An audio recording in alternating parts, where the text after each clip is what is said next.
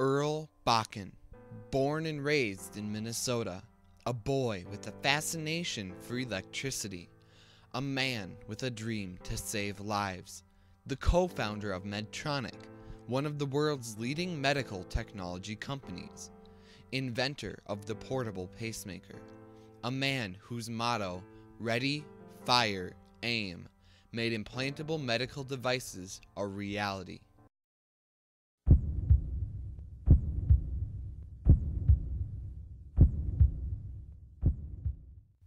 Earl Elmer Bakken was born on January 10, 1924, in Minneapolis, Minnesota. At an early age, Bakken was already fascinated with electricity. He would experiment with batteries, bells, and buzzers, which led him to making robots and radios.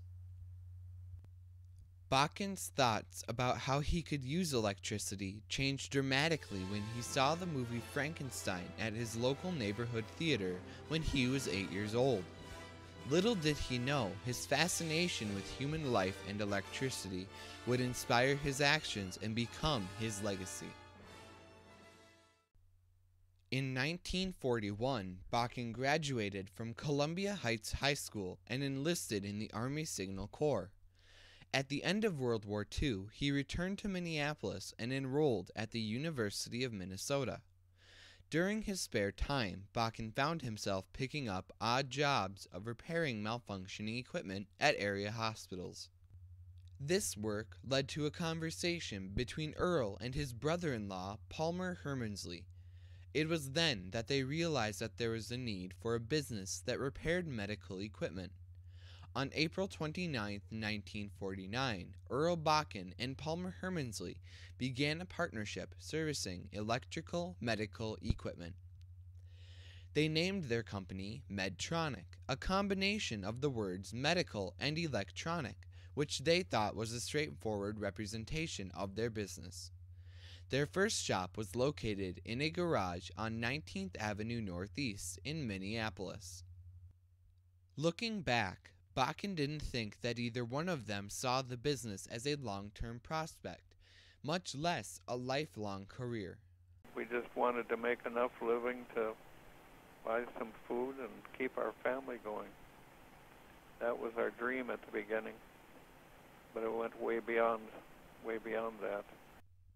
Bakken's dream changed significantly during this time, when he became acquainted with Dr. C. Walton Llewellyn, a pioneer in open-heart surgery at the University of Minnesota Medical School. Llewellyn was using the latest technology for artificially pacing the heart. Pacing technology began at the turn of the century with the invention of the electrocardiograph. This led to the development of the first artificial pacing of the human heart in the 1920s. It wasn't until the early 1950s when war-related research inspired doctors to develop more dependable devices for pacing the heart. These pacemakers were large, bulky boxes utilizing vacuum tube technology that doctors wheeled around on carts to the patient's rooms and had to be plugged into a wall for power. If there was a power outage, the machines were useless. Llewellyn operated on infants who relied on pacemakers during recovery. On October 31, 1957, a 3-hour power failure hit the Twin Cities, causing the tragic death of a child. This experience was a reminder of the limitations of existing technology. Llewellyn turned to Bakken to see what Medtronic could do to solve this problem. The design Bakken created for the new pacemaker was based on the circuit for an electronic metronome. He read about this circuit in Popular Electronics magazine. Instead of transmitting clicks to a loudspeaker as the metronome would, he used it to create a pacemaker that transmitted electric pulses to the heart to keep a steady heartbeat. The size of Bakken's prototype was much smaller because it used transistors instead of vacuum tubes. It was more reliable and portable because it used batteries instead of power from a wall outlet. It was only 4 weeks after Llewellyn asked Bakken for his help with the pacemaker that Bakken created a prototype which was successfully tested on a dog. The day following this test, Bakken was shocked to see his prototype being used on a child. When I came to the university and they were using the pacemaker that I had made up as a temporary pacemaker to test on dogs, and they had attached it to a child. And it was an emotional thing for me to see something we had made with our own hands keeping this child alive. And yet the question came to mind, did we put enough quality into it to be used on a child? Because we had made that first one only as a prototype. And that was quite a feeling, but it was such a wonderful feeling to know that here was a child that was alive because we had made something that was keeping them alive. The creation of Earl Bakken's portable battery-operated pacemaker impacted doctors and engineers all over the world and led to the development of the first implantable pacemaker. Today, more than 50 years later, the actions of Earl Bakken and Medtronic's state-of-the-art implantable pacemakers continue to restore life to patients around the world. Well, I've always been a fairly healthy person and been able to do just about everything I wanted to do.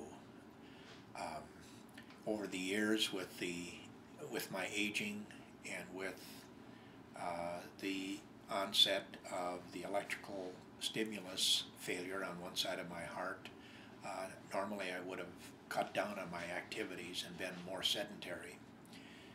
The pacemaker and later the defibrillator pacer has helped me to return to that more normal lifestyle. I'm able to play golf, I do my own lawn work and housework. I'm able to be active in walking, and so I feel that without the pacemaker defibrillator, I might be dead now. Lynda Schaeppi is a registered nurse at the Minnesota Heart Clinic in Edina. But one of the big things that patients will tell me is just that the size of the devices have gone down. ICDs are probably even more of a change in the size, but even the pacemaker, you can see that about probably 2 generations ago, pacemakers were about this size, and now this is one of their newest generations, gone down to this size. So comfort for the patients, and just cosmetically, there's not as big of a difference for them, especially our younger patients. Dr. Quan Pham, a cardiac electrophysiologist, uses the pacemaker to help restore regular heart rhythm in his patients. Earl Bakken is a Minnesota-owned native, and he's invented this pacemaker in the 1950s and have tremendous impact on patients' lives ever since then. And we have him to thank for, and the people that follow him. People nowadays live longer, not just longer, but also healthier, and thanks to inventions like a pacemaker. Earl Bakken is retired and has been living in Hawaii since 1991, where he lives by his motto, ready, fire, aim. It's again what most people get stuck with. It is ready, aim, fire, except it gets to be ready, aim, aim, aim. So you've got to do something and make it happen and fire. The lesson, as described by Mr. Bakken, is have a bias for action. Use your intuition. Think out of the box. Don't overanalyze. Don't hesitate while looking for the perfect result. Do it. Correct your aim later. Earl Elmer Bakken, the individual in history. Ready, fire, aim. Every 4.8 seconds at some place in the world, somebody is being brought to a fuller life by what we make.